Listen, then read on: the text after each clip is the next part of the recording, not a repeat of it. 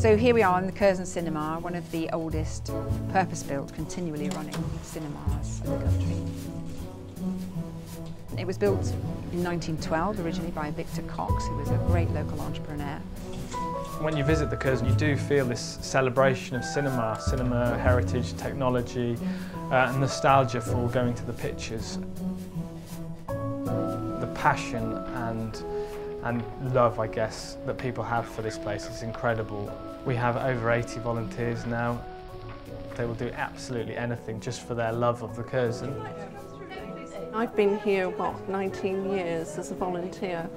We have soul. It's seen many generations through hard times. It's kept a dream on the silver screen when things were down with people. That's what films do.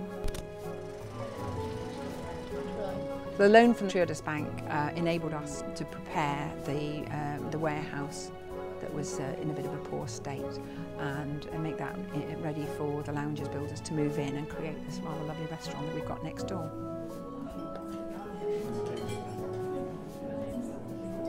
In Clevedon, certainly in this part of town, there's not a similar pub or cafe that has that kind of vibrancy and excitement. We wanted to work with the community. We have a community that's also very proud of this cinema, so we needed a bank that understood that, and we found Triodos, and it was a very good match for us. It worked very, very well indeed.